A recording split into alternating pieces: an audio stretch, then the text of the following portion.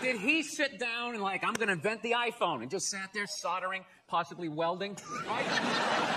Didn't he have like a crew of guys helping him out? Sure, maybe he did. So why, when he went to those nerd fests, didn't he have like a chorus of scientists behind him who helped him out too? He walked out like he was Tesla.